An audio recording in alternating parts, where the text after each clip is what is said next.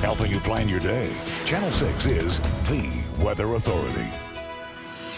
Hi everybody, hopefully you're enjoying this Saturday. We're seeing some cloud cover this morning. The showers are beginning to exit, eventually to lead to a nice day, but at least during the morning hours, some cloud cover. Spotty shower can't be ruled out in cool conditions with temperatures in the 50s with the winds as well. But later today we'll see clearing in the skies. We'll go to mostly sunny conditions, still breezy with highs near 70, setting us up for beautiful conditions on Sunday. Tomorrow, temperatures in the upper 70s with lots of sunshine. Tomorrow, definitely the better of the two weekend days. Now as far as your stormcast hour by hour forecast starts you off here at about 10 o'clock. Notice the moisture starting to push off to the east. We're still left with some cloud cover. It's going to be a little bit cool with temperatures into the 50s, but as we go into the afternoon, cloud cover pushes off to the east. We break out to mostly sunny skies. Temperatures rebound nicely back into the 60s, but notice this afternoon they're not going to climb all that fast. Eventually upper 60s, maybe close to 70 degrees. And the one thing you don't see on here is the winds. They'll be out of the north and west. Could gust as high as 20 to 25, so the winds will be a bit of a nuisance.